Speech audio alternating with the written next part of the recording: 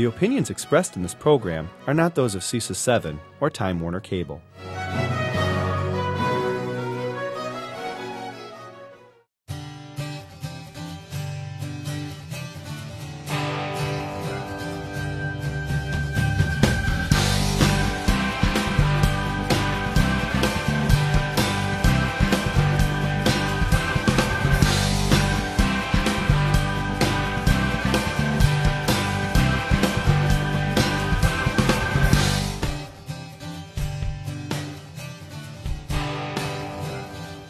What's your tomorrow?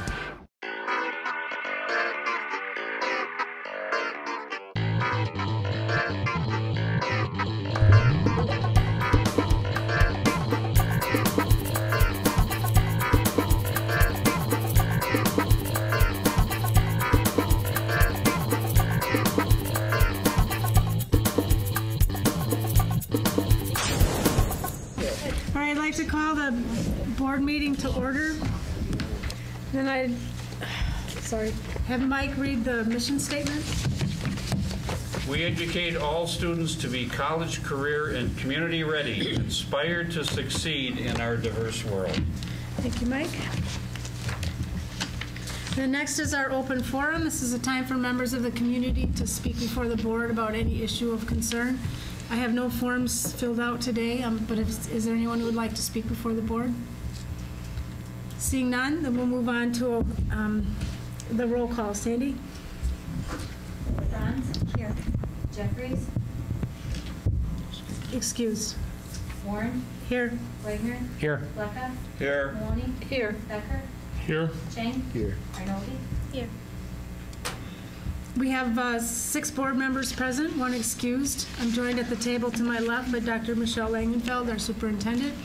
Our board secretary is Sandy Heller, and 2 intercity student council board members, Lokeen Chang, who's president and represents Preble, and McKenna Arnoldi, who comes from John Dewey Academy.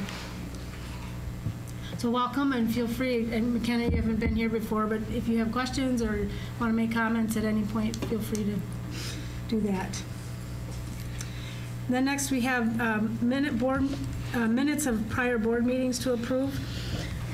I'll entertain a motion to approve the following minutes. A regular board meeting, October 20th.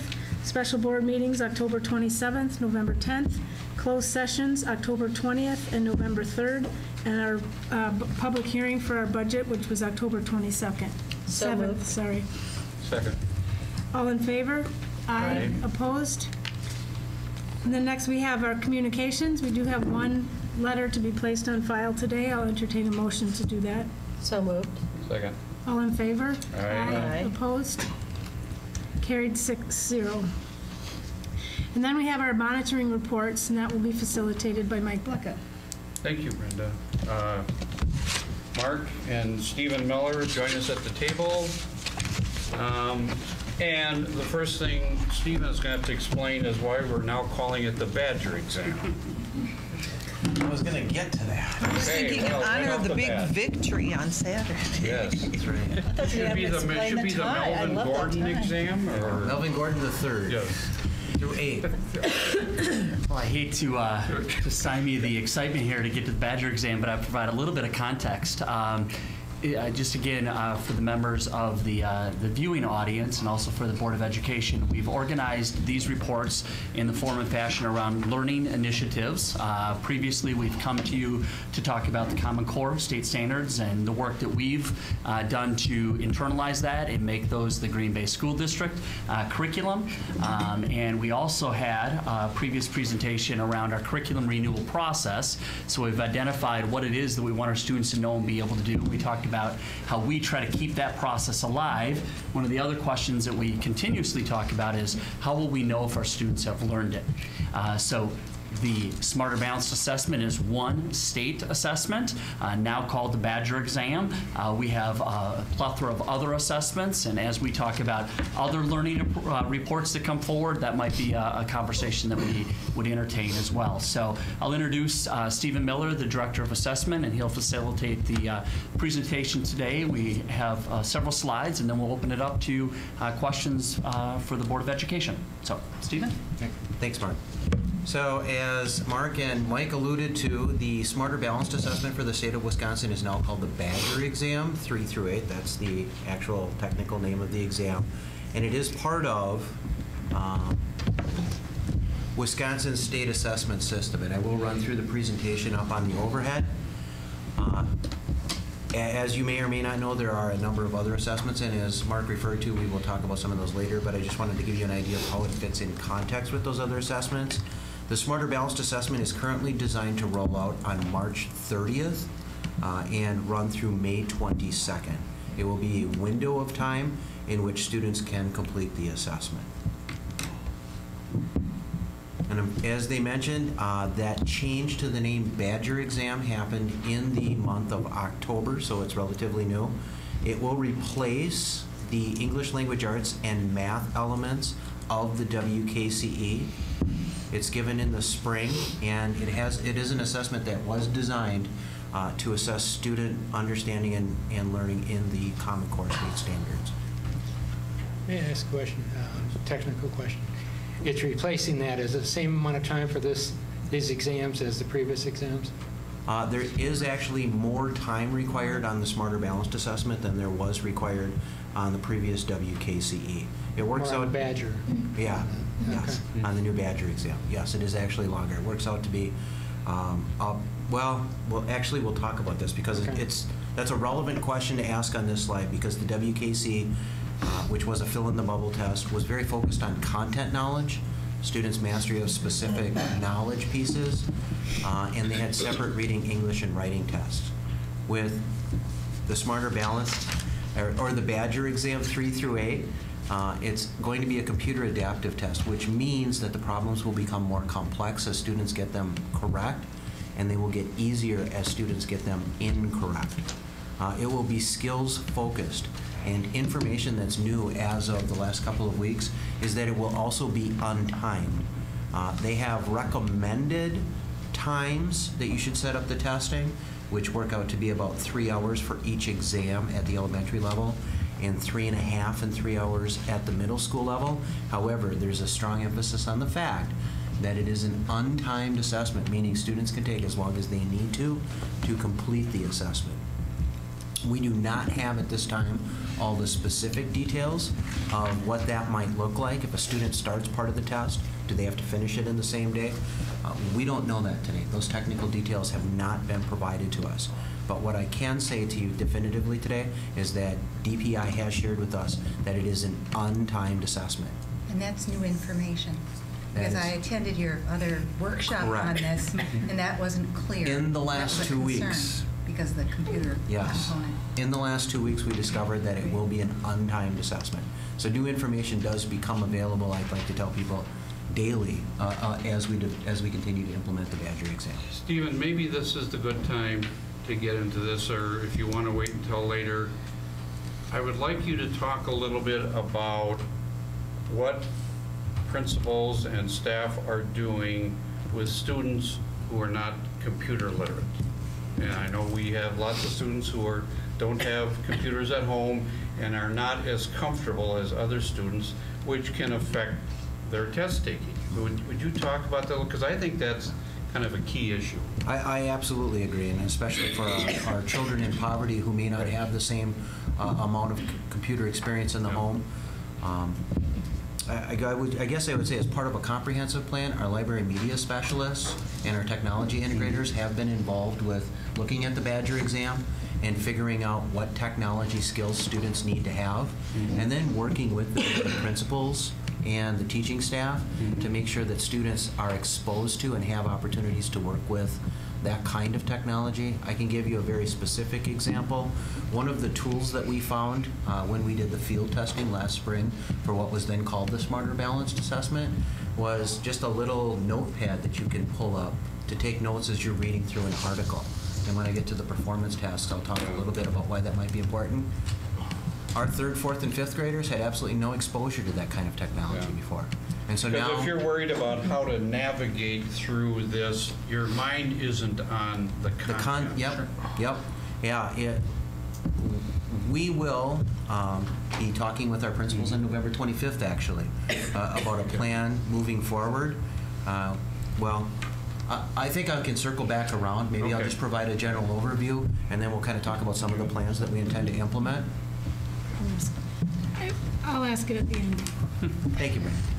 All right, so 6 item types to look for on the the Badger exam 3 through 8. I still have to get myself to say Badger exam all the time. Selected response items, constructed response, extended response, technology enabled, technology enhanced, and then performance tasks. I'm going to just give a brief overview of each of these types. If you have any questions, again, don't hesitate to ask. Selected response, typical to what you see in any standardized test where students are given some information and then they're asked to select the right answer, so A, B, C, or D.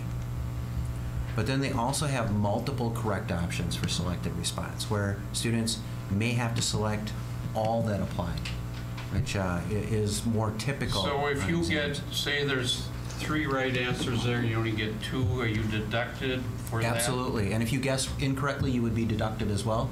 I can't say specifically for this problem, how that would work, but yes, you would get points off if you only picked 2 and 3 applied. Okay. Or if you picked 4 and only 3 applied, you would also get points taken off.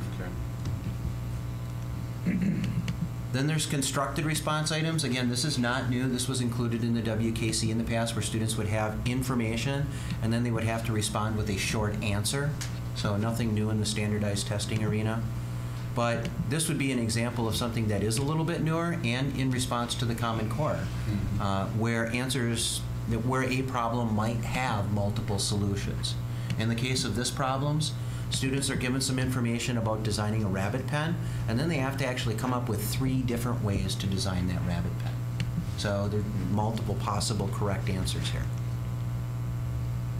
Technology-enabled item, this would be an example of a technology-enabled item where students would have something read to them. There would be audio involved. They would have to listen to a speech. Again, because of the untimed nature of the test, they could listen to the speech over. The voice on there was very familiar. I bet it was. Yeah. Well, For the record, that was an example that Stephen Yes, created Yeah. for us Oh, to yeah. view. So, Yes. yeah. I took the text that they had because they provided text with it, but I thought to Okay. try to make it more real. I mean, they actually listen to the audio, and then they have to decide which sentence should be omitted in order to make it a better speech. In this case, a technology enhanced item, students would have to highlight where this sonnet changes in the speaker's message. So they would actually use the mouse. We talked about some of those skills. They would have to use the mouse, click, and highlight text in this case. Here's an example where they would have to use the mouse to draw a line on a graph. So again, providing that exposure for those items. Now, the newest kind of item, and probably the most difficult that I found for us to get our heads wrapped around, is a performance task. And in a performance task, there's actually a 30-minute activity generally that takes place in the classroom. In the case of this performance task, it's not quite 30 minutes, but the facilitator named here, which would be the teacher, actually goes through and talks about a lemonade stand. We could also have a discussion about context. I don't know how many of our kids actually know what a lemonade stand is anymore, but again, this is just a sample problem provided by the Smarter Balanced Assessment Consortium. So the teacher talks a little bit about a lemonade stand, and then the kids go into the computer lab. When they go to their computer... Excuse me, Stephen, are kids during this given any sort of exercise breaks, bathroom breaks? That's pretty stressful. You sit here for a long time and without some kind of a break. Are teachers instructed to give students periodic breaks? That will be part of what we roll out.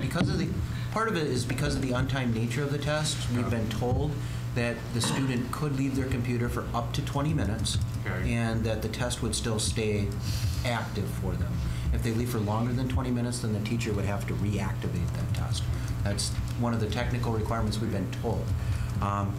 So I would never put a kid in front of a computer for more than 60 minutes Yes, at a it's a stretch. long So we're time. going to be encouraging the idea of frequent Okay, breaks, changing an activity. And again, we don't know when a student starts a part of the test, will they have to finish that in one day or will they get multiple days to finish that? That information is not available yet, but we will respond to that when we have that.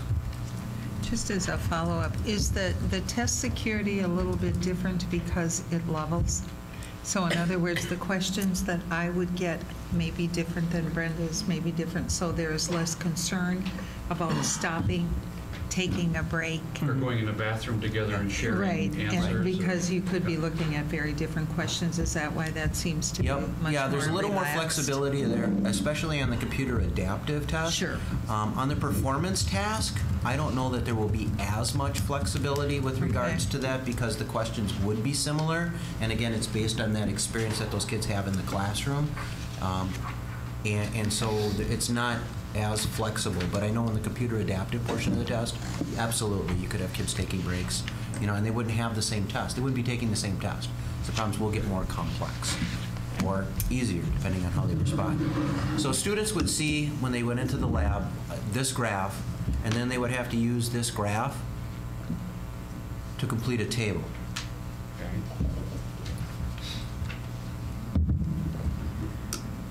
And then what typically happens, and again, this is based on the Common Core State Standards, students are given additional pieces of information, and they're asked to synthesize those pieces of information with previously provided information. So in this case, they're given information about sales of lemonade relative to July. So they're told the August amounts relative to July, and now they have to fill in an additional table. Stephen, are all of these examples in here the same grade level, or did you mix them up? I mixed them up, but that's the hook. So 2 more slides, and I promise I'll tell you. All right. Okay? All right. All right, so then students are asked to create their own graph, their own pictograph, and to use cups to represent the number of cups of lemonade sold. And they have to actually pick, if you look, they have to actually pick their scale, so 4, 10, or 20 cups, so they have to determine an appropriate scale. So that was the 3rd grade math performance task. I thought I'd You give made a you... comment that it ties in with Common Core Standards, is that correct? Yes, it does. Yep. It is connected to the 3rd grade Common Core State Standards, which are very rigorous. They simply are. It's critical. One, we go back and connect some of the dots. We talked about the Common Core being a more rigorous standard and in our floor for which we build things upon, and then we talked about the need to have a curriculum renewal process that allows those teachers the ability to really drill down to what it is that students not only need to know and be able to do, but then how do we instruct in a way that allows for that transference into another experience, because that is really what they're being asked to do on the assessment as well. That's a good point. So I thought I'd provide a 6th grade ELA example for a performance task as well, so you kind of see, you saw the math. We're going to take a look at the English language arts. In this case, students are given an article about robots to read, and then the teacher facilitates a pairs discussion and then a class discussion. So again, the students are given this article, they have to read it independently, then they have a pairs, so they have a partner discussion. They have to answer those 3 questions, and then there's a classroom discussion. Then again, students are brought into a computer lab. They're given a 2nd article to read on the computer. So again, I talked about that idea of bringing up that notepad, taking notes on the computer. Students could do that if they wanted to. I do want to emphasize the fact that students are given unlimited scratch paper as well. So for those kids that they're more comfortable writing their thoughts out, they would have that option as well. Okay. They're given a 3rd source article. So 6th grade, 3 articles, same theme. It's all about, robots more or less. And then the first question they see is explain what source 1, so the one they had in class, and source 3, one of the ones that they were exposed to when they got to the computer lab, say about how robots are able to save lives by paraphrasing the information while avoiding plagiarism. So our 6th graders have to know what plagiarism is. They have to know how to cite sources appropriately. So those are skills that are important. You can see some of the key elements that they point out from source 1 and source 3 in the example.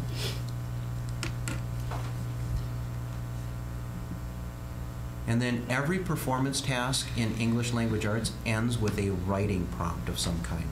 The students, and again, this is aligned to the Common Core, the students will either have a narrative, a persuasive or opinion, or an informative essay that they're asked to write. And they do try to make them authentic tasks.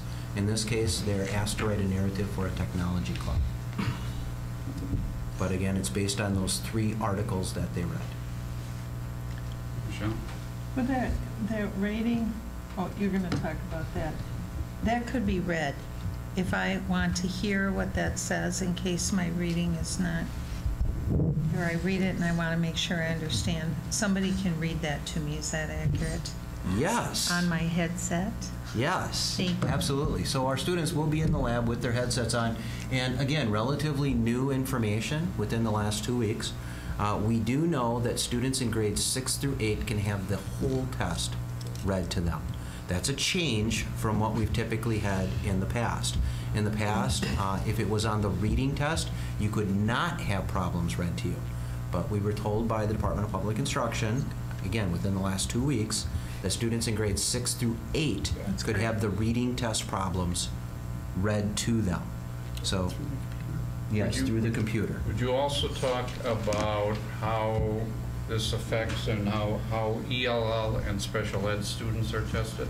Absolutely. So it was typical in the past for our special education students to have extended time. That's now what they call a universal tool. That's available to every student. Testing in smaller environments, something we typically did with our English language learners or our special education students. We will have that option available for all students. The flip side of that then becomes, how do you deal with the capacity when you know that any kid could take an entire day to take the test, theoretically? And the problems get more complex as they go on. How do you figure out how to divide your staff up when giving the assessment so that you have optimal testing environments for every child, not just the students with an IEP or a 504 or English language learners, but every kid who might possibly need a smaller environment or even a one-on-one type of testing environment. Can we exempt any special ed students? There will be a small portion of the population that takes the Dynamic Learning Maps assessment, which replaces the Wisconsin Alternative Assessment for students with disabilities for the ELA and the math portions. So it's about 1% of our population. Will this be in Spanish? This will be in Spanish? Well, what we've seen, and again, a lot of this is preliminary, but with the practice test, if you take the practice math test, they do have side-by-side English and Spanish translations. All right.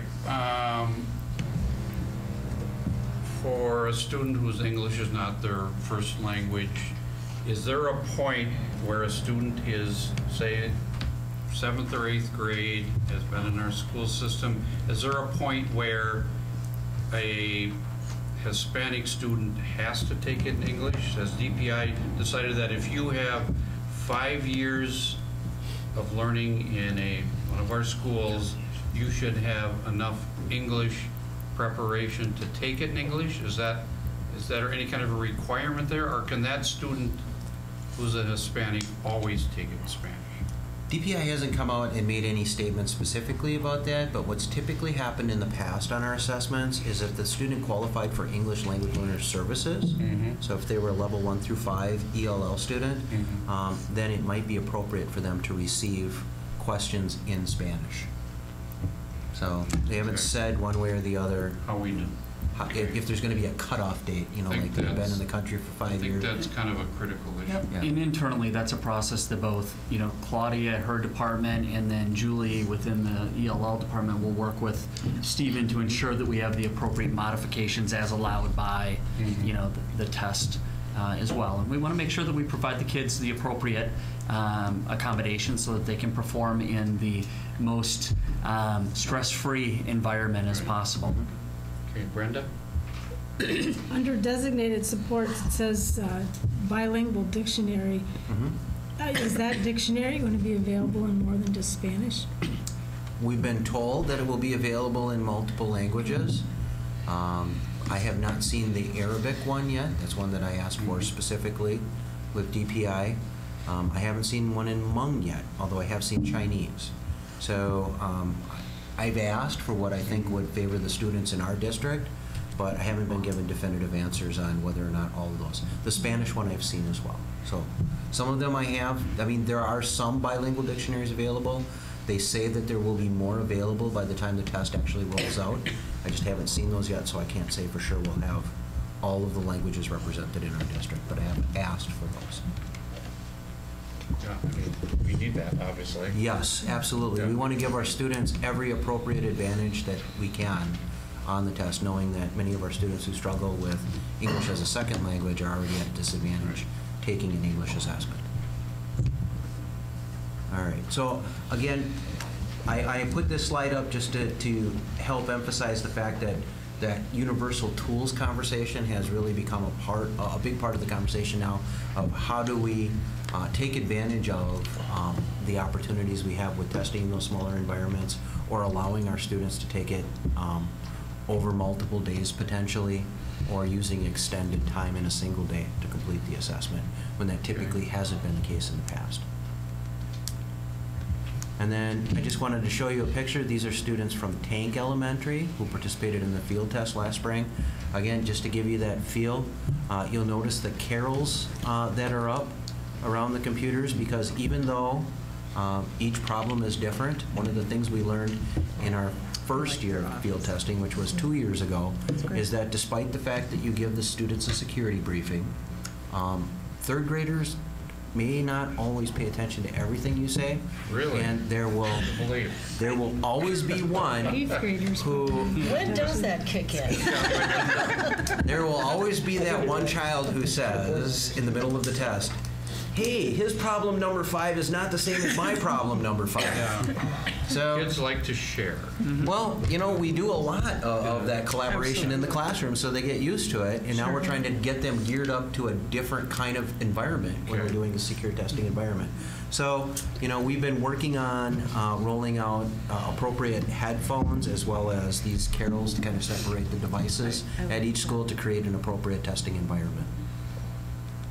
Okay. And then I just included links in the presentation. If you're interested in taking a Smarter Balanced Practice Test, you can follow that link at a later date. I'm not going to dig We into gave that. you the PDF version, but if you'd like the live Google presentation, we could send it your way as well, which has the links there. So. And then there's also a link to the performance tasks for all the grade levels that will be tested, if you're interested in seeing what those look like. Okay. Andrew? You don't get scored when you take the practice test, though? You don't get a score back, no. You just have the opportunity to see what the problems look like. You can see what the correct answers are. There's a way to click on that, but we can't. You can see within it. Yeah. Okay. Anybody else have questions? Chris? More of a comment. It goes back, Mr. Beckett, to your initial comment about those youngsters who don't have ready access to computers at home. I don't think it's a question you can answer now, but I think we need to take a look at it. I mean, I really don't know, sitting here, about those youngsters who don't have access at home. How are they actually doing in school with computer usage? And it seems to me that question has to be answered in a hurry. If they're not doing well, we've got to do something in a hurry to get them comfortable with I think if I could offer just a comment, and I wouldn't be able to give you the specific answer to those individual students, but I can tell you that, you know, under Stephen's direction, we've taken advantage of a lot of our field test opportunities for a couple reasons. We felt it was important to expose our kids to that environment. Also gave us an opportunity to kind of you know, work out some of the pieces in terms of how does the assessment perform on hardwired devices versus devices that are laptops and have to access the wireless network, and also given our teachers the opportunity to see what it is that the students will be exposed to, so as they provide instruction and learning experiences, they can replicate some of these experiences as well. Additionally, our principals over the last year have taken, under Stephen's direction, a lot of these practice tests so that they can see how they can lead within a system that has to leverage technology. Now, couple that with our initiative to access devices, increase access to devices at the buildings that Diane has been speaking about, has really positioned us better for this.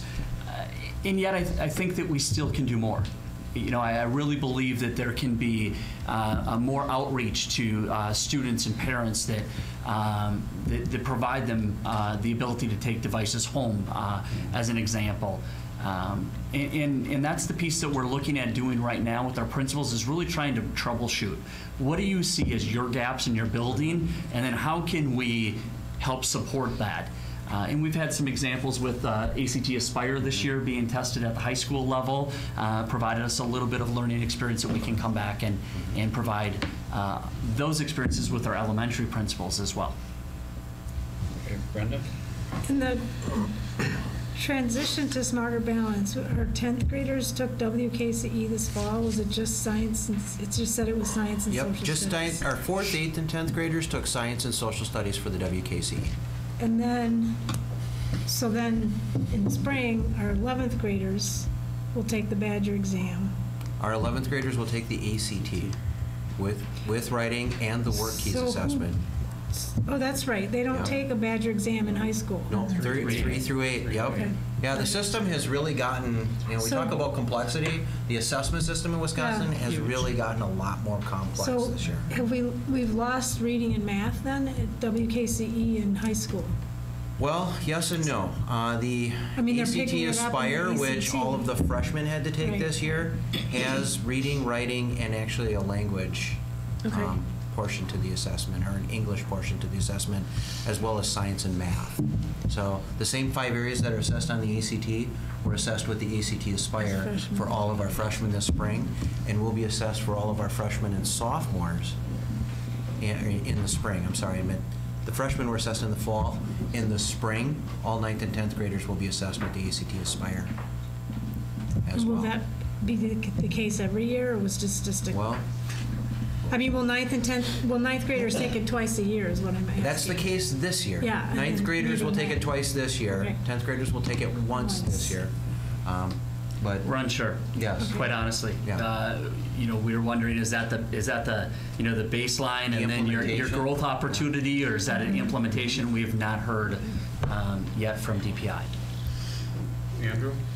I'm pretty sure I know the answer to the question, but was there any statistical norming done to provide any kind of meaningful equivalency between WKCE scores and this, or is this just another do-over, move forward point like so many other times? I think the attempt was made to help prepare us for the Smarter Balanced assessment, and I guess I would say the increased rigor and complexity when they realigned the WKCE scores a couple years back. I don't know if you recall that discussion, where they basically set the cut scores a lot higher than what they had done in the past, and so they were attempting to project what we would see as proficiency on the Smarter Balanced assessment, but we can't say definitively because there's really been no linking studies or any kind of a correlation analysis between the existing WKCE and the Badger exam now. If someone at the state level had wished to, you could have normed a sample by having the same group of kids take both. If there was a desire to do that by the powers that be, but it sounds like there was not. Yeah, and it could have been a funding situation they ran into. Sure. I don't know. I can't speak to that specifically, why there hasn't been a correlation or a linking study done, but it just wasn't. Okay, thank you. Michelle? I just wanted to just share a comment. The amount of work and effort being put in by our team, both here at the district level in collaboration with the buildings, has been extraordinary. And what's challenging, and our opportunity goes right back to what you were saying, Dr. Wagner, is that because not all students have access, and dragging and clicking for some students is second nature while others don't have those resources, we continue to work to provide that. I think is of great concern to me. And to all of us. And I think that's why there's been extraordinary efforts and conversations and partnership with technology. We're very grateful for tech integrators and for Stephen Miller, who is relentless at the State Department in terms of trying to get the resources that we need. Right now, our push is to really get some practice tests in, because as we know, for those of us who've had children who've already, taken college entrance exams, you practice a lot. You go to Kaplan, you try a lot of things to get, it's test-taking skills that have absolutely nothing to do with what you know and are able to do. So it's been a hard push, and will continue to be. And then, of course, behind the scenes, it's the behind the stage doors is what's going on with Diane and her shop in terms of the capacity of technology to be able to manage this district-wide without the whole system crashing. And I think that's a wonderful challenge and opportunity for us, and keep working hard with that. And then, of course, the teachers and students, and we can't forget them as well. They're preparing all the time. So it's a very big game changer for us, and we will be as ready as we can possibly be. Yeah. Yes. I mean, we haven't even talked about the politics of the situation, which is enormous. I mean, the judgments that are going to be made in Madison on these test results, I mean, you have middle-class families, you have 2-year-olds that are computer literate. We have kids that come to us in poverty when the first time they step in the classroom, that's the first time they've seen a computer. Yes. And we're being judged on all of that, and in comparison to schools that have almost no poverty or almost no ELL students. So, I mean, the politics of the situation is very troubling, and we're going to just have to see how that works. But I think that, to me, is a major concern. Andrew? Are private schools receiving state voucher money, are they going to have to do this completely the same, or is it going to be a yeah, but half of it, or none of it at all? We don't know. We don't know yet, but I think the push is to allow private schools to take whatever test they want to. So they would have to take a test. A test, right. And I'll talk more about that later. But no, that's kind of the push, is that the state shouldn't force private school students to take the same test that the public school kids do. Even though, and I'll bring this up now, Brad Carl, who was at the Legislative Advocacy Conference, who is in charge of the Value Added Institute at UW-Madison, recognized expert around the country on this sort of stuff, said, if you are going to compare students and compare schools, they all have to take the same test. Otherwise, there is no way of comparing students if they take different tests. Didn't Milwaukee voucher schools? I mean, they took WKC. They're taking WKC. They did. So they weren't given a choice of what they had to take WKC. Correct. So they weren't given a choice. That's going to change. So then I thought I heard somebody at the legislative conference talk about them taking Smarter Balance. Well, if things stay as they are, that would be the case, but things are shifting constantly. We're in a time of flux. Yes. Okay.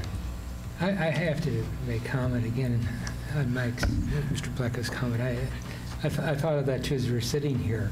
It becomes a self-fulfilling prophecy to make certain kids in schools look bad. I mean, it could be. It's a skeptical way of looking at it. Just like redlining neighborhoods became a self-fulfilling prophecy, that those neighborhoods became even more detrimental in terms of what they had and offered. And this is I don't know whether somebody is being mischievous as they've set this up this way to, and again, one could argue perhaps I'm a little paranoid, but I do believe there is an effort to knock public education and privatize education. Just because you're paranoid doesn't mean that somebody isn't following you. It could be, one can be paranoid for a good reason. Right. But I would argue that we're getting these kids as 4Ks, and they don't have to take Smarter Balance until 3rd grade. So we have 4 years to get them computer ready for this test. And I don't know that, I mean, obviously it's much easier if you're a computer native at 18 months, you're clicking around. But I still think these are skills that we should be able to have our kids ready. I mean, right now we're scrambling to catch up, but in the long run, we should have something in place so that our 3rd grade students are not deficient in computer skills when they take Smarter Balance. It shouldn't be a new experience for those kids. Absolutely. No, but it's not something you have to practice. You know, I mean, it's something that you can gain with a certain amount of time, you know, exposed to it. Right. 20 hours versus 100 for some kids. I mean, I still think you can. But we should expect that of ourselves. I do like to compare it to getting a driver's license, though, in the sense that I think our teachers are doing a wonderful job of preparing our kids with the knowledge that they need and the skills that they need to be successful. But you would never think of having a 16-year-old walk in and take the written test, but then not get any on-the-road experience. So my concerns around this assessment are primarily related to the interface itself. Right. And just kids being familiar with how to use the different tools, because every one of these testing interfaces is a little bit different. And so, you know, if a kid has more experience driving, they can probably move from car to car a lot easier. And so some of those kids that come from homes where they've had a lot of technology background will be at an advantage to kids who maybe don't have as much experience on the computer, even in the time that we've given them, and we're absolutely going to do that. The other thing, you know, our new to the country kids are going to be at a disadvantage as well, depending on what kind of computer background that they have. I was going to say not to be pessimistic about a state mandated tool, but we'll in Green Bay and everywhere. While it's true, we will have some of our kids from 4K up until they take this. There are schools where we will have had virtually all of the kids in Green Bay from 4K through 3, and there will be schools where I bet a good third of them will not have been with us will not have been within Wisconsin that whole time, which is a huge difference. I think I agree with Brendan. I think for the kids that we have, I think we'll have them ready to do this absolutely. But again, unlike private schools, which I guess is neither here nor there if they don't have to take this particular test, we of course take everyone who comes in, and that includes, as you said, people who have not been in the country or people who have not been in Wisconsin and haven't been exposed to this kind of test, et cetera. Yeah. What, and I shouldn't keep going on about this. A couple years ago when I was at Tank, the principal told me in the 5th grade there were less than a handful of kids that had been there kindergarten through 5th grade. That's a heck of a turnover, and I don't believe Tank is that unique compared to many of our other schools. Back to our issue. We're certainly, you can only do the best you can at your point in time, and we're certainly hoping other schools within the state are able to step up to the plate as we are. And I don't know about other states, but at least in our state, we hope we can accomplish that. So to help these kids and help society. Stephen, are you done? I am done. Any other questions for Stephen? Thank you very much. Thank you for your presentation and for all your work. And with the rest of your staff, thank them for us. And there's much more work ahead. Absolutely. And thanks for sending us the PowerPoint. That was helpful. Yes. Yeah, and some of those questions are kind of hard. This is not, I mean, this is a serious. I aced it. you send out some instructions on, I couldn't figure out how to find Go back answers. and look what I did, can you? I'll follow up with staff. Oh, I think we can. Let me just check on. Well, then, maybe I All right. As a matter of transition, I'll share with you next steps. We talked about learning reports moving forward and possibly taking another step into additional assessments for our next one. Board Member Blecka and Jeffries and I will be meeting this Wednesday, to discuss again additional items. So if you have suggestions, please send them our way. But we'll also be talking about school monitoring reports and what that looks like. So we'll be able to get out in the update at the end of the week in anticipation of where we'll be going for the rest of the months. Okay? Good. All right. Thank you. Thank you, Mark. Thank you very much. Stephen. Denmark certainly substantiates why we're investing so much money in our technology. Well, right.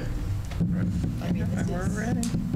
Diane, thanks to you and your staff, too, for all the tech work in the schools. Yep. You done? All right. Next, we have our superintendent's update. I'll turn it over to Dr. Langenfeld. Gosh, we're going to start with the calendar. Thank you.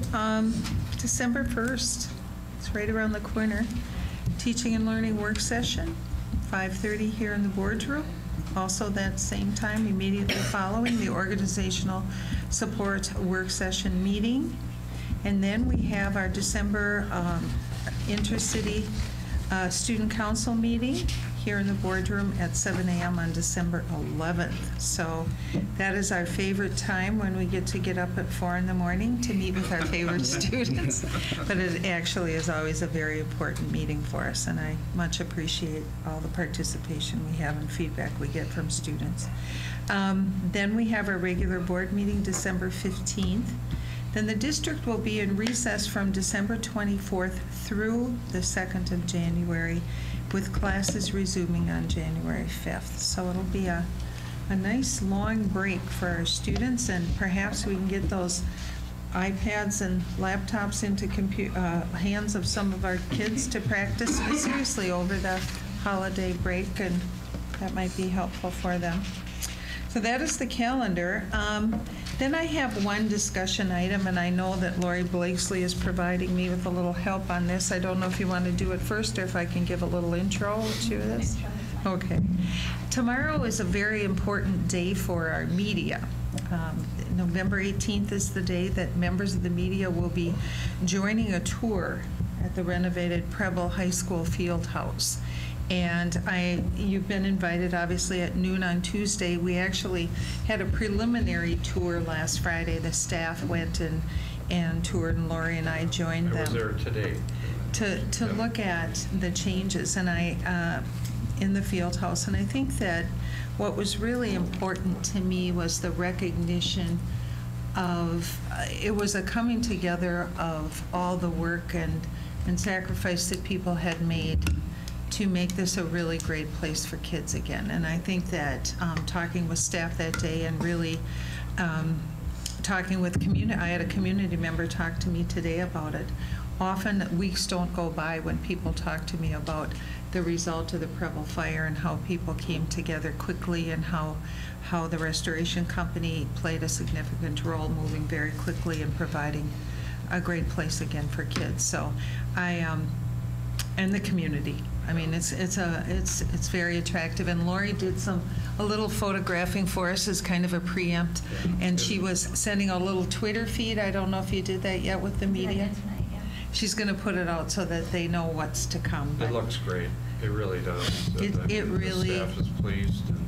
Yeah. Well, and when I looked and saw this is a hardwood maple floor. And when you see and think about the magnitude of there were piles and piles of wood, and you go, wow. So anyway, they did a wonderful job.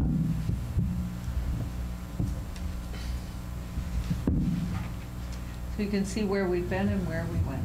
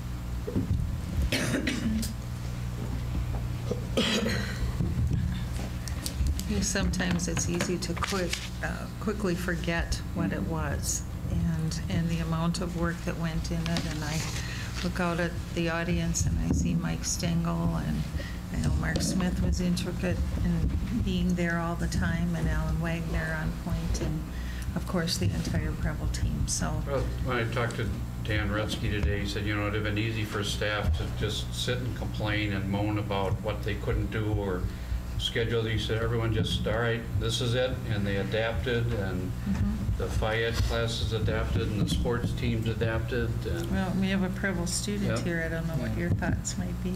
It's really nice how they all came together and we actually worked around the fire instead of just, like Mr. Blecka said, complain about it. It's really nice to see everyone coming together. Thank you. That's my celebration for tonight. And I have no action items, so I'm complete. All right. Thank you, Dr. Langenfeld. Next, we'll move to our legal update. Melissa's. While she's coming to the table, the other piece is Lori Blakesley, and I should have mentioned her, who was the communication expert, getting information to families, to media, and the whole group. So I want to publicly thank you, Lori, as well. Good evening.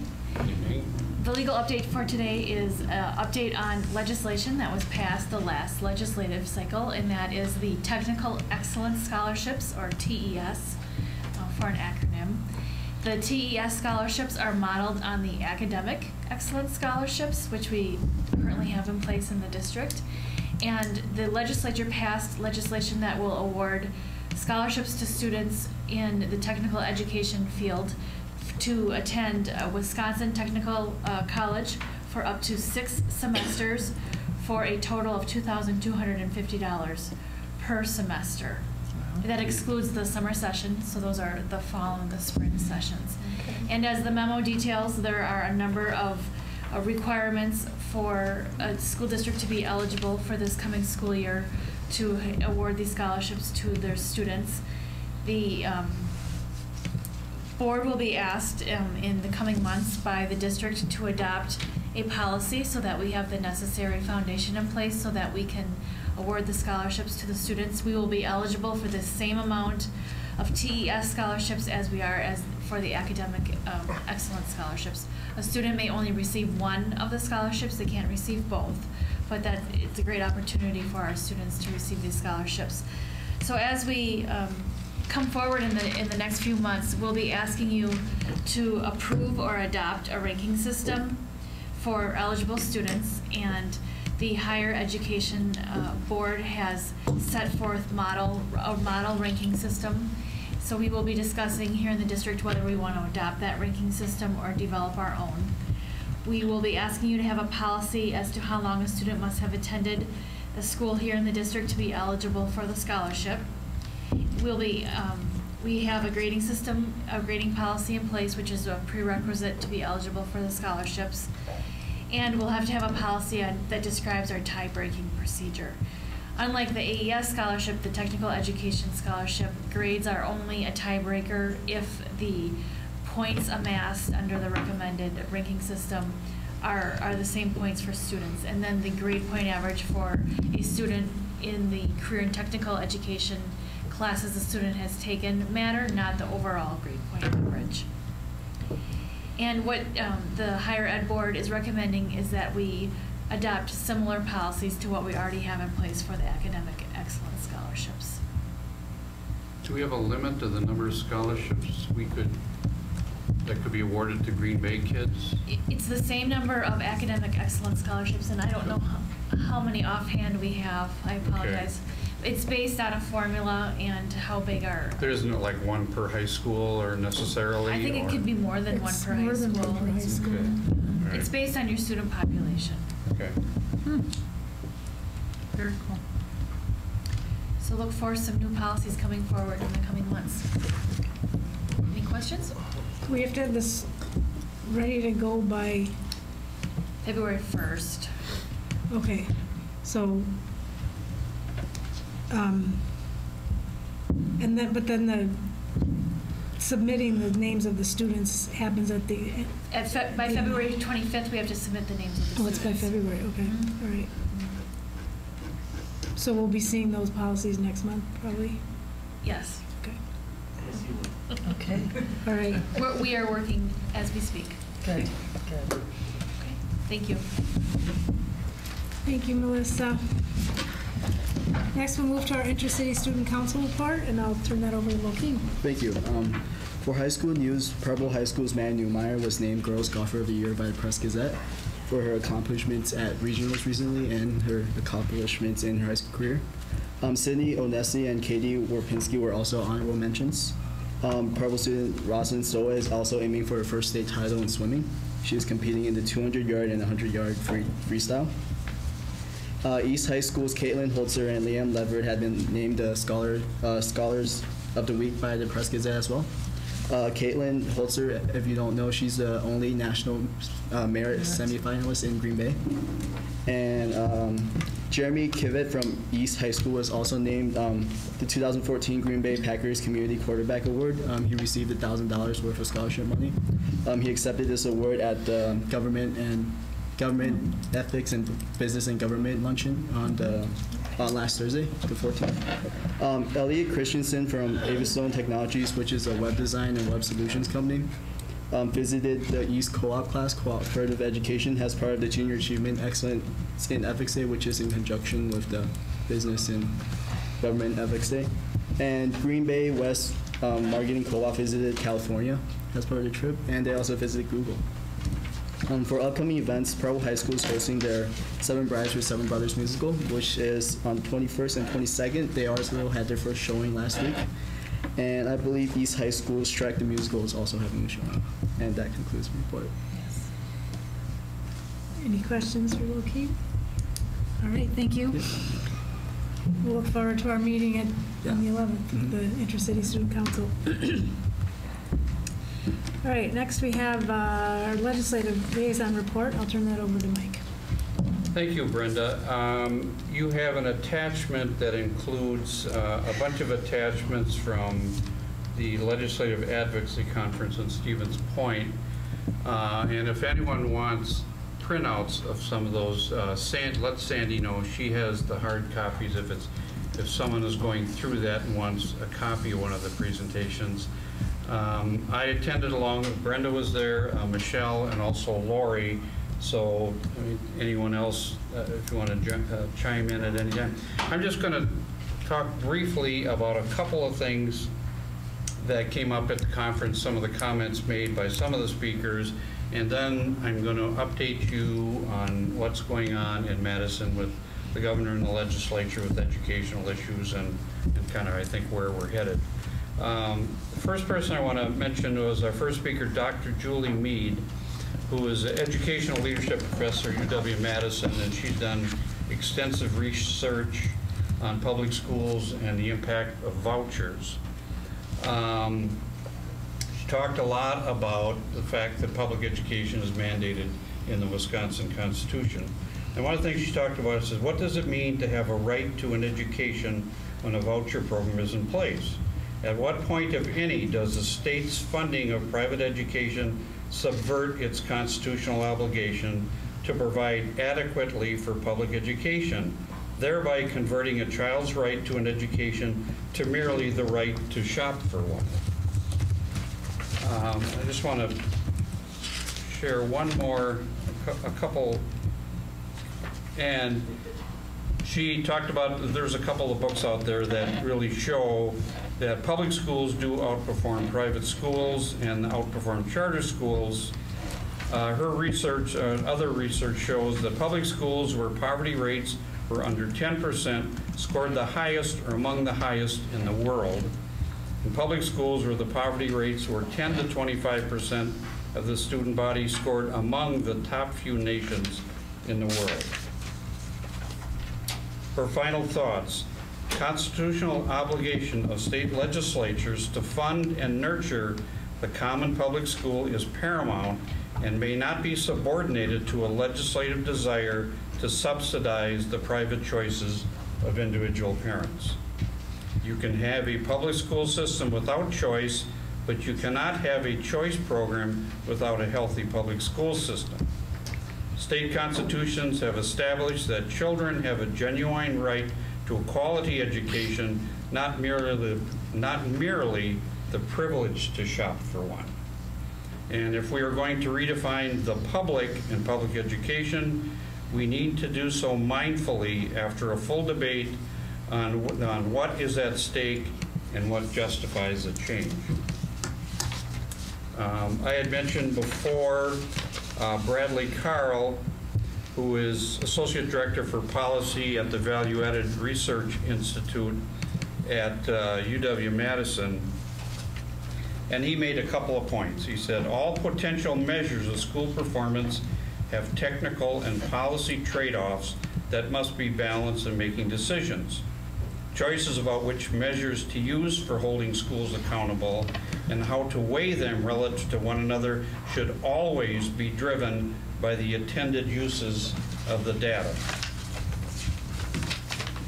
And then what I had mentioned before, the fact is that if you are going to be giving assessments and comparing groups of students must all take the same assessment, otherwise the comparisons are invalid.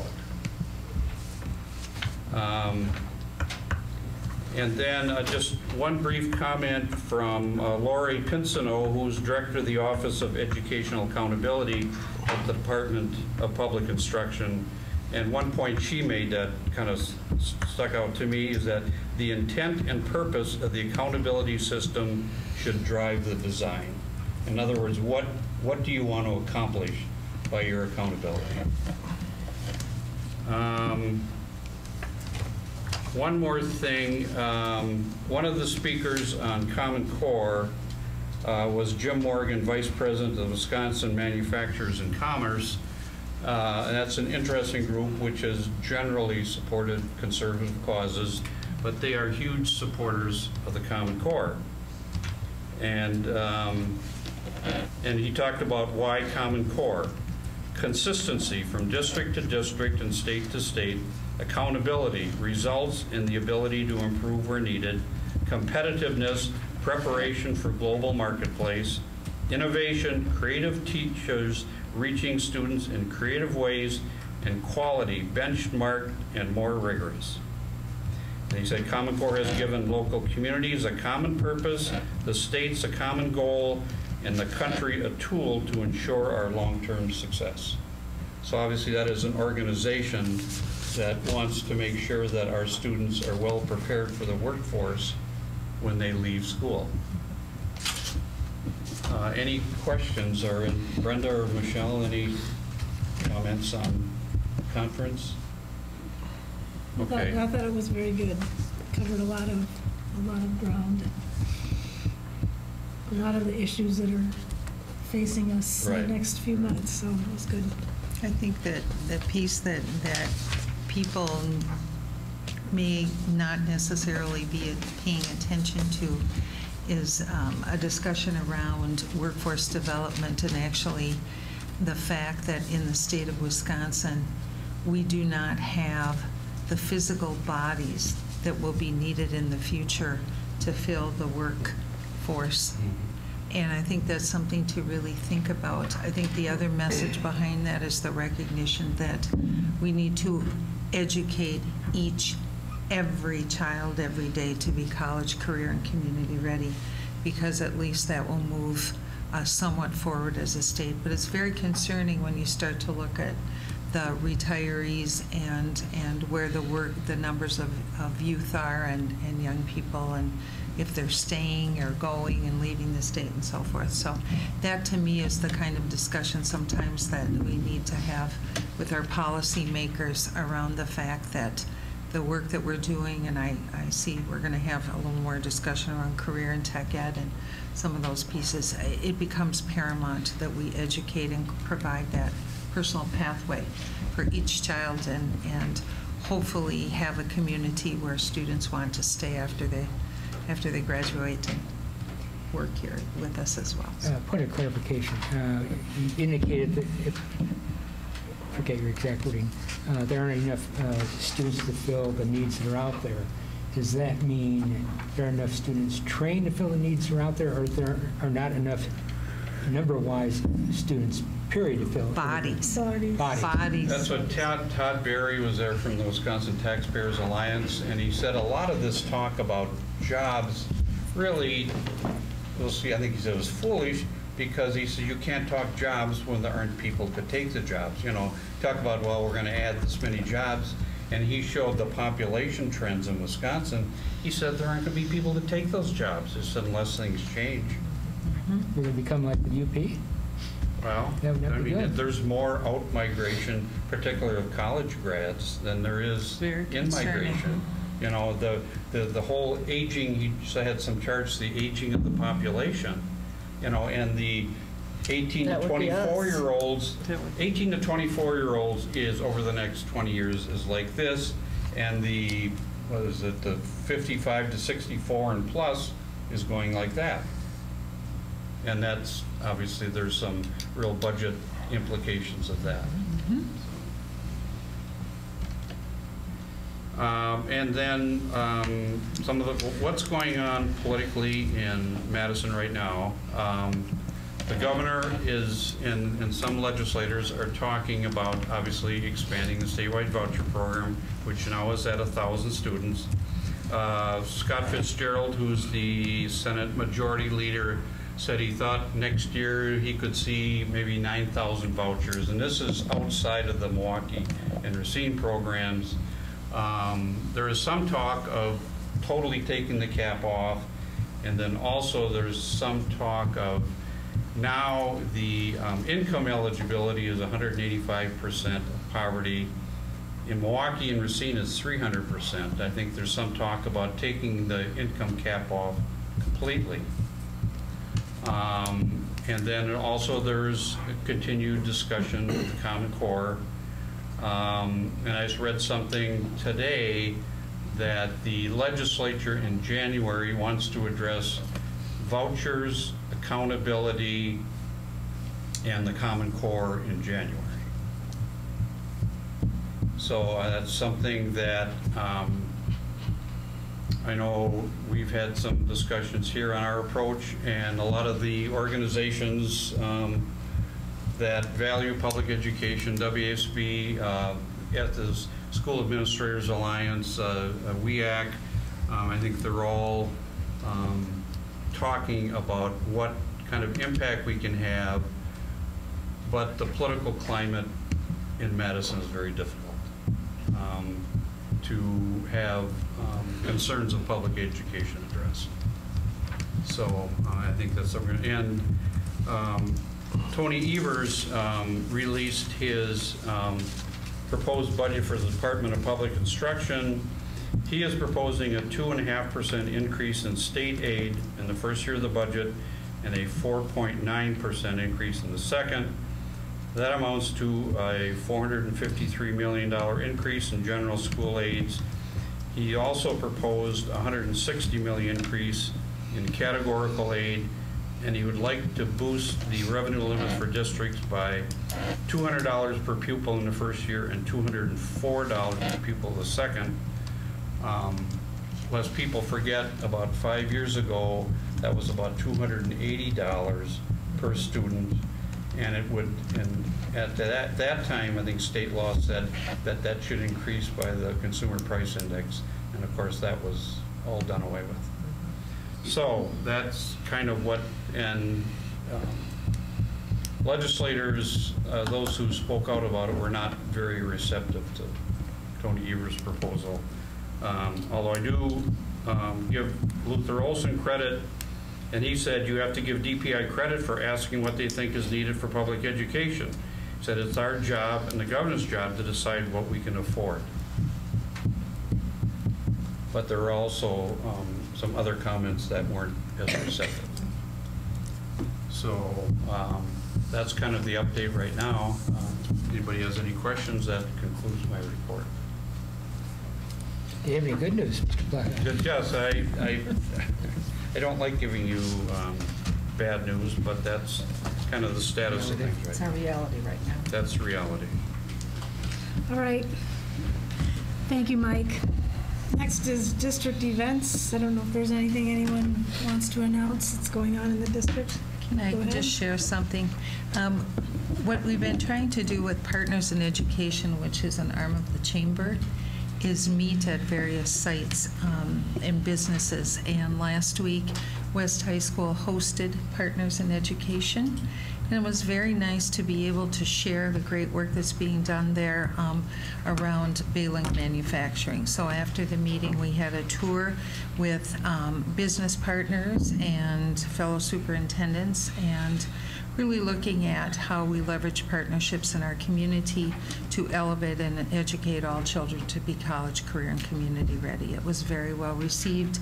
Higher education folks were there. Someone from the medical college was there to really look at some of the good work that is going on here in our schools. We have so much to offer, and I think the technical education piece is often unique to public education, and we can't lose sight of that. We do extraordinary things, and I know we'll be talking a little more about some of the offerings we also have in that area as well coming up here shortly. So it's just one more piece, but it was a very, very well received and important meeting, I think, for us. All right, thank you. Next, we'll move to our systems reports.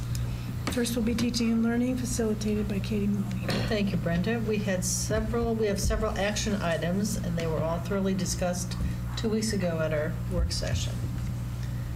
And I will begin with, I move that the redesign of the National Automotive Technician Education Foundation / Auto Technician Lab as presented be approved. Second. Did you have a question? No, I did. Oh. That was very seconded, but that's okay. Oh, okay. You raised your hand and thinking, wait, you're in charge. I was pointing, really. All right, are there any questions before we vote? All right. I just wanted to mention that I had the pleasure of touring the Tech Ed department at East last Friday, an area of the building I didn't even know existed.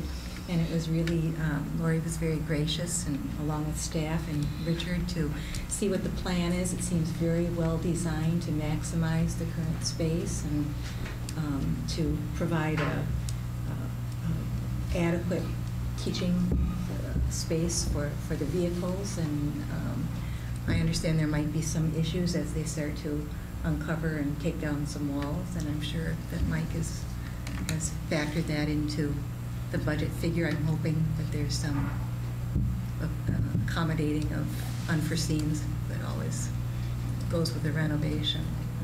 But I think it's very well conceived and a good program. That's another wonderful example of our community partnering. Exactly. It was a very good discussion. Exciting new a couple weeks partnership. ago. Yes. All right, Sandy? Maloney? Aye. Warren? Aye. Franz? Aye. Becker? Aye. Blackout? Aye. Wagner? Aye. Carried 6-0. I move that the board officer elections policy as presented be approved. Second. Any questions? Sandy? Blackout? Aye. Wagner? Aye. Becker? Aye. Maloney? Aye. Warren? Aye. Franz? Aye. Carried 6-0. I move that the legislative liaison and other board representatives policy as presented be approved. Second. Sandy?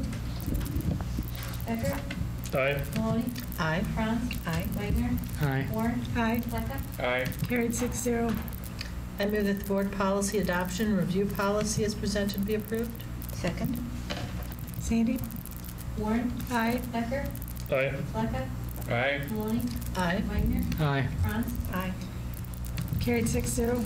And I should also preface this that the recommendations that we had made at the last meeting were changed and incorporated into the policies. I want to thank Melissa and Sandy for getting that done. All right, I recommend that the board member compensation and expenses policies as presented be approved. Second. Sandy? Wagner? Aye. Maloney? Aye. Warren? Aye. Franz? Aye. Blackout? Aye. Becker? Aye. Carried 6-0. Recommend that the regular board meetings policy as presented be approved. Second. Sandy? Blackout? Aye. Franz? Aye. Becker? Aye. Warren? Aye. Maloney? Aye. Wagner? Aye. Carried 6-0. I recommend that the agenda preparation and dissemination policy as presented be approved. Second. Sandy? Maloney? Aye. Warren? Aye. Blackout? Aye. Franz? Aye. Wagner? Aye. Becker? Aye. Carried 6-0. I move that the board work sessions policy and the procedures for appointing board members to preside over work sessions, meetings rule as presented be approved. Second. Sandy? Becker? Aye. Blackout? Aye. Wagner? Aye. Franz? Aye. Warren? Aye. Maloney? Aye. Carried 6-0. I move that the public participation at board meetings policy as presented be approved. Second. Sandy? Maloney? Aye. Warren? Aye. Franz? Aye. Becker? Aye. Blackout? Aye. Wagner? Aye. Carried 6-0. I move that the agenda format exhibit be repealed. Second. Sandy? Second. Oh, Sandy? Wagner? Aye. Maloney? Aye. Warren? Aye. Franz? Aye. Blackout? Aye. Becker? Aye. Carried 6-0. And that concludes our report. All right, thank you, Katie. You're welcome. Next, we'll move to organizational support, and that'll be facilitated by Chris Wagner. Thank you. The first item is recommendation. Alan will talk about it here. Would you like me to make the recommended motion first and talk about it? Do you want to talk about it first? No, I think, why don't you make the motion? You can make the motion, then we can discuss Then we'll it. discuss. Right. Preferred. Yes. Okay. Go ahead. The recommendation is that the resolution authorizing temporary borrowing in the amount not to exceed $10 million pursuant to Section 67.12, parentheses A, parentheses A1, Wisconsin statute be approved. Second. Again, this is our annual time to come to short-term borrowing, and the documents that you have at your chair tonight is the resolution that goes with that. And again, our interest rate is going to be 0.79%, which is a good rate. And again, as the $10 million is needed because of the way the cash flow works with school districts. We get our taxes 7 months into the school year in January, and our state aids are split out 15% in September, and then 25, 35% is in the last month of the school year. So a lot of school districts do short-term borrow, and again, the borrowing at one time was up to $28 million, and that has been reduced to the $10 million by, again, utilizing and increasing the fund balance over the years to not have to borrow as much as we had in past years. Alan, I think you explained it, but I guess I'd like you to amplify it a little bit more for the public in particular. There's an article in the paper not too long ago about how districts in this area, including our district, of course, were sitting on a lot. The implication is that they're sitting on a lot of money. Where is that money? And if all that money is there, why are we borrowing it? And again, I know you explained it one way, but if you could do it one more time, I'd appreciate it. Even with the fund balance of the amount we have, without having the fund balance, we would have to short-term borrow additional dollars.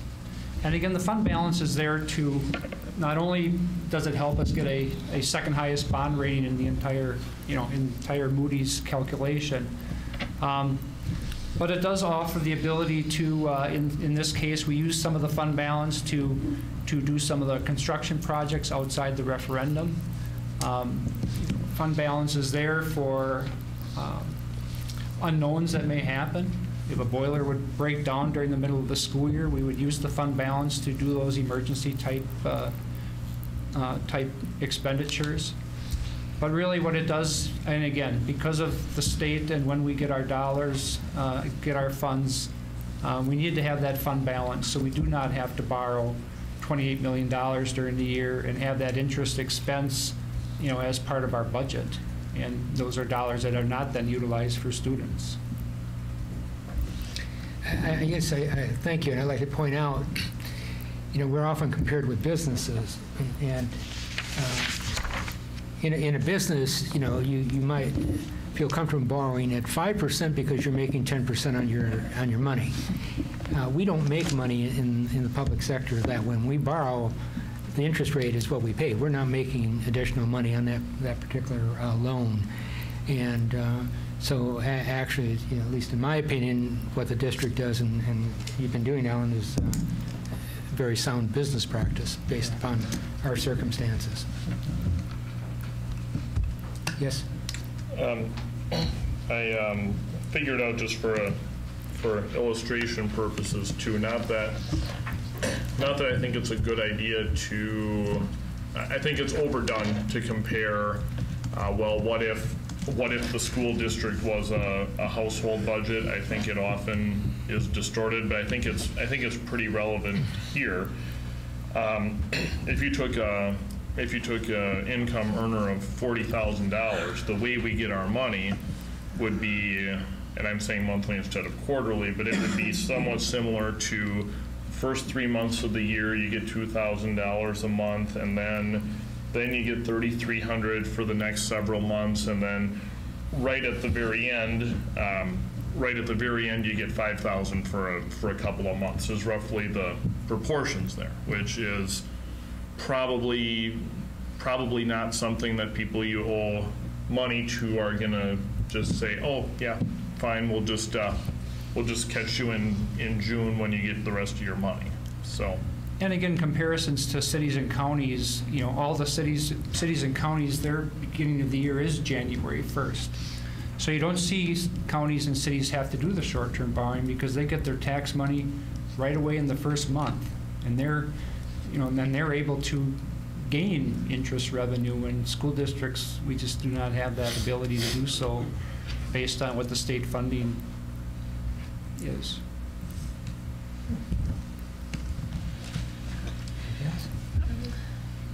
Sandy? Becker? Aye. Blackout? Aye. Wagner? Aye. Franz? Aye. Warren? Aye. Maloney? Aye. Carried 6-0. Ellen, you need signatures for someone afterwards, right? I will be looking for signatures, yes. Autographs. Thank you. Thank you. Next, under Human Resources, first recommendation is that the 1.0 FTE Electronic System Supervisor position, 12-month at a salary group 1167K plus to 79K plus for the 2013-14 rates, that the associated job description as presented be approved. Second. This is a new job description, a new position, which we feel is necessary because of the complexity of all of the electronic systems that we have. All of these systems are related to school and building safety and student staff safety, and we believe we need a person in a management level to oversee them at that. Could you differentiate for us the difference between this and what goes on in technology, so it's not confused for the public? It's not a confusing issue for the public. Right. These are systems that are tied directly to the buildings. They are the phone systems, the alarm systems, even systems that are on boilers that alert to problems. The badge, which is really a security and ID system, and all of these things are run through by technology. Nick Marta was here, and he could probably explain them a little bit better because he knows them inside and out. But because they're tied so much to the buildings, this person, Nick, would report to Mike Stengel. And, you know, I know that they work closely with technology, but in most places, this individual is not in technology, but is usually tied to facilities, because that's They're two different areas. Two different The areas, focus yes. is really around safety, security. Mr. Blackout? Gene, can you or Mike explain who handled this supervision in the past and what necessitated the push to have a full-time person in charge of this? In the past, the position was not management, but the person who was responsible was Al Benke, who is now has left our district for another district. Okay. The person now who would be responsible would be Mike Stengel, but he has such broad responsibilities that the level of detail that would be necessary for him to know and to supervise on a day-to-day basis, something that we. And we hadn't filled Del Benke's position. We reorganized things. Reorganized that department, right? Yes. Okay. All right, thank you. And this is a hands-on position, it's not a It's both supervisor and hands-on, because the department isn't very big. There's 2 people, but this person has a great deal of responsibility. Not, it's when the systems are installed, but then there's constant upgrading and maintenance. Yeah, and the other piece is, as it was explained to me, there's a huge potential for innovation. And what we have seen is that a person at this level, when you look at the industry standards, are really leading innovation around these areas. So for example, and can really bring to the district some significant cost savings. We talked about our radios, for example, and they have to have certain parts, components, upgrades, pieces of those. And we know that Nick has been able to save the district some significant cost savings every single year. And we're talking thousands of dollars. We're not talking $50 or anything, but even $50 would be great. But it's always looking at what's going on from a technology standpoint and really making sure we have the best that we can deliver for our students and so forth at a cost savings to the district. So I think it will benefit us, but there's that innovation piece that typically a person at this level possesses that you don't always get with just a technician who's doing an installation. This is not just about installation. It's always looking and thinking about best practice and the facilities themselves. And upon Michelle's suggestion, we also added the responsibilities of education and training to the job description. So this person would be responsible for assuring that people are trained on all of the systems. Right. So as a building principal or a clerical, all those people have to know if we're going to change the bad system, the whole thing. So there's a lot of professional development around it as well. Anything else? All right. Sandy? Bleka? Aye. Wagner? Aye. Becker? Aye. Maloney? Aye. Warren? Aye. Franz? Aye. Carried 6-0.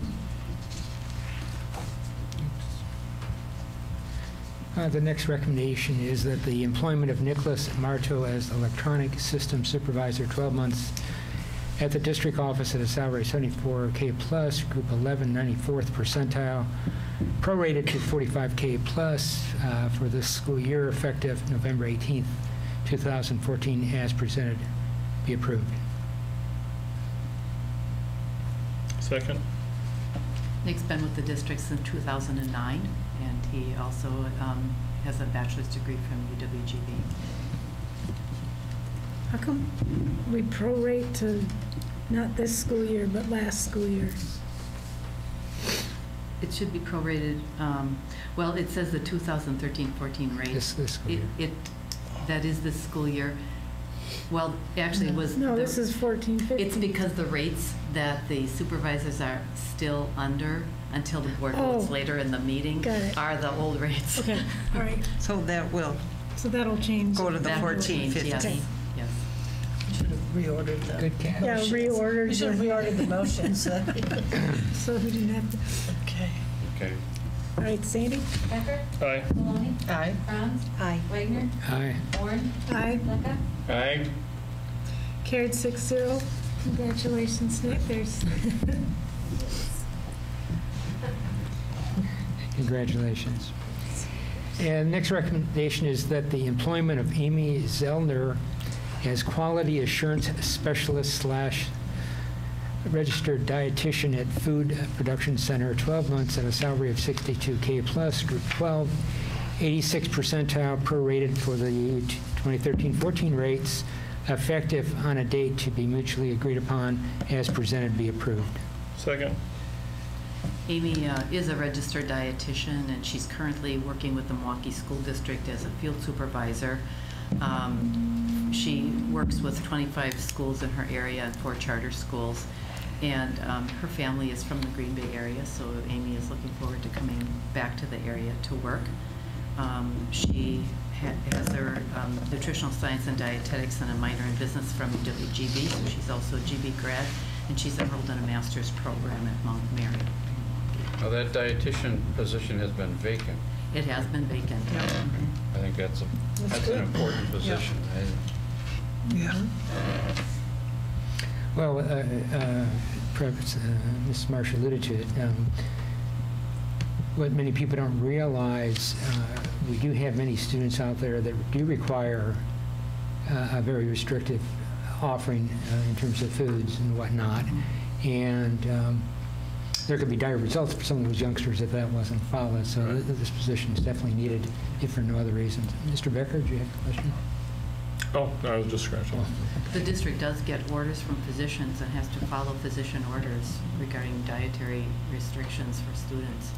And so, you know, just like any large facility, we're preparing special menu items for students under doctor's orders. And so the registered dietitian understands this very clearly and can be the liaison between families and the student and the healthcare provider. Right, Sandy? Warren? Aye. Becker? Aye. Blackout? Aye. Maloney? Aye. Wagner? Aye. Franz? Aye. Carried 6-0. Next recommendation is that the limited term employment of Corey Vandertye as coordinator of extended learning district office at a salary of $42K plus 2013-14 rates effective November 26, 2014 through June 30th, 2015 as presented be approved. Second. This is the prorated amount for the period of time that that Corey will be working with us, and he's worked out a date with his district that's mutually agreed upon when he would start. So that's why the date is the 26th. All right, Sandy? Wagner? Aye. Maloney? Aye. Warren? Aye. Franz? Aye. Blackout? Aye. Becker? Aye. Carried 6-0. Next recommendation is that the transfer of Thomas DeBooth, computer technician, 12-month at district office at a salary of $59K plus salary group 14th 100th percentile to assistant PC network manager / computer technician, 12 months at district office at a salary of $65K plus salary group 13 100th percentile effective November 18th, 2014 as presented be approved. Second.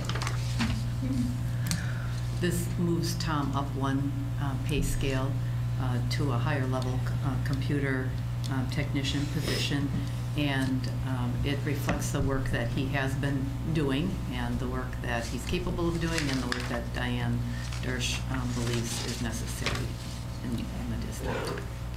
And Tom has been an employee with the district for a very long time. He started here in 1997 as a support technician in IT. If I'm hearing you correctly, it's not that his position is receiving an increase in salary. His position was changed to have more duties, and this is reflecting that Yes. that particular change.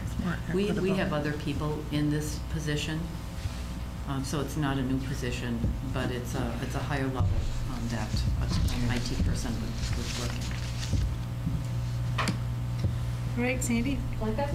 Aye. Franz? Aye. Becker? Aye. Warren? Aye. Maloney? Aye. Wagner? Aye. Carried 6-0. Next recommendation is that a 1% salary increase for all steps for administrators retroactive to July 1, 2014, as presented, be approved. Second.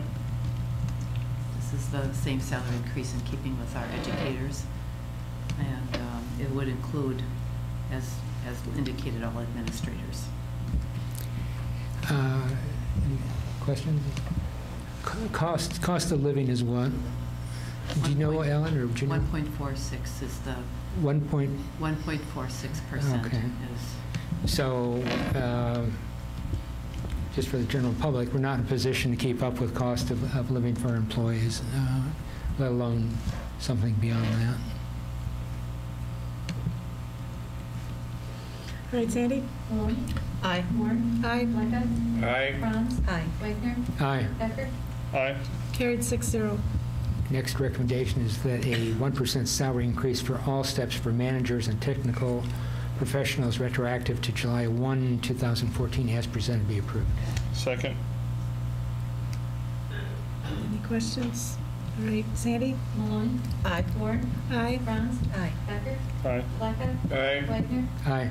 Carried 6-0. Next recommendation is that a 1.46 salary increase for executive assistants retroactive to July 1, 2014 as presented be approved. Second. Any questions? And this is more than 1% because This is, we are recommending the executive assistants receive the 1.46, same as the other ASME groups, which would include the clerical positions, because the executive assistants, if we do 1%, the gap would close between the clericals and the executive assistants. So this keeps them moving at the same rate as the clerical staff. Sandy? Blackout? Aye. Wagner? Aye. Becker? Aye. Maloney? Aye. Warren? Aye. Franz? Aye. Carried 6-0. next recommendation is a 1.46% salary increase for clerical, food service, maintenance, monitors, noon hour supervisors, paraprofessionals, and trades retroactive to July 1, 2014 as presented be approved. Second. Sandy? Wagner? Aye. Maloney? Aye. Warren? Aye. Franz? Aye. Blackout? Aye. Becker? Aye. Carried 6-0. And next is that the salary increases for support staff as listed be approved. Second. I just wanted to point out that this year, we're trying to bring all of the wage increases that at about the same time, and we have a number of positions that are not part of a bargaining unit or administration or managers or technical professionals. So what you have listed is other positions and the recommended salary increase that we feel is necessary. And in most of the cases, we're tying them to one of the units or to management. Then we have some Head Start positions. Those recommendations for the increases are tied to recommendations from Sally Jansen, who closely monitors her budget and feels that these would keep the jobs competitive, and they are within the Head Start budget. So you'll see the Head Start helper, the lunch hour, and then the Head Start substitute. And then Lisa Bohm assisted with the rates for the Title I parent assistant, which is also funded within her budget. And then our summer maintenance, you probably are aware, but I'll just update you that we hire in the summer students from our district to do some of the cleaning. And we haven't increased their base rate for a very long time. So we're recommending a modest increase of 25 cents an hour. And then each year that the student returns, if they do return for another summer, they get an additional 25 cents added to their rate. And a few stay 3 years, but they usually don't get very far beyond the amount they might get, come back 2 or 3 years at most. But all of the students we hire are our own. Gene, I just had a question on the Title I parent assistants. I mean, that is compared to the others, a significant increase. Did we feel that they were being underpaid? I mean, they went from $840 to $10. Yes, Lisa felt that, and we're tying those Title I parent assistants. Our substitute rate is for all of our clerical and our paras is $10 an hour, and Lisa feels that this would be a much more competitive and actually a fair rate of pay. But she also knows that it doesn't mean that she will hire the number of people to stay within her budget at $10 an hour. Okay. And she closely monitors that, and she has very strict reporting standards. So she that she adheres to. Okay, thank you. All right, Sandy? Becker? Aye. Blackout? Aye. Wagner? Aye. Franz? Aye. Warren? Aye. Maloney? Aye. Carried 6-0. That concludes my section. And then We have a consent agenda. I would entertain a motion for that. Oh, so moved. Second. Sandy? Maloney? Aye. Warren? Aye. Blackout? Aye. Franz? Wagner? Aye. Becker? Aye. All right, that concludes our meeting. We do have a closed session tonight, so I'll read that motion. Special board meeting closed session has been scheduled for Monday, November 17th, immediately following the adjournment of the regular board meeting. Pursuant to Wisconsin Statute 19.851C, considering employment, promotion, compensation, or performance evaluation data of any public employee over which the governmental body has jurisdiction or exercises responsibility, and pursuant to Wisconsin Statute 19.851F, considering financial, medical, social, or personal histories or disciplinary data of specific persons, preliminary consideration of specific personnel problems, or the investigation of charges against specific persons, except where paragraph B applies, which if discussed in public would be likely to have a substantial adverse effect upon the reputation of any person referred to in such histories or data or involved in such problems or investigations, to wit, personnel matters. Pursuant to Wisconsin Statute 19.851E, deliberating or negotiating the purchasing of public properties, the investing of public funds, or conducting other specified public business whenever competitive or bargaining reasons require a closed session, more specifically to wit, potential property contracts. And pursuant to Wisconsin Statute 19.851G, conferring with legal counsel for the governmental body who is rendering oral or written advice concerning strategy to be adopted by the body with respect to litigation in which it is or is likely to become involved, to wit, potential litigation matters. The meeting will begin in open session to consider the appropriate motion for a closed session so provided by law. So moved. Second. Sandy? Becker? Aye. Blackout? Aye. Franz? Aye. Aye. Wagner? Aye. Carried 6-0, and we'll commence across the hall.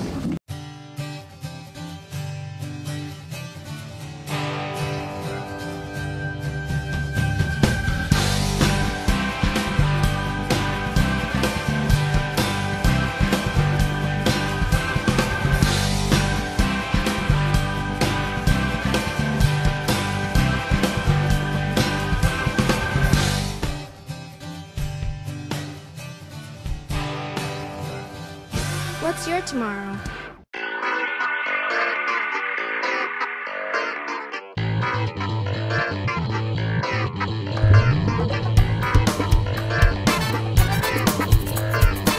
For more information or to obtain copies of this program, contact CISA 7 Interactive Learning Services at 920-465-5218.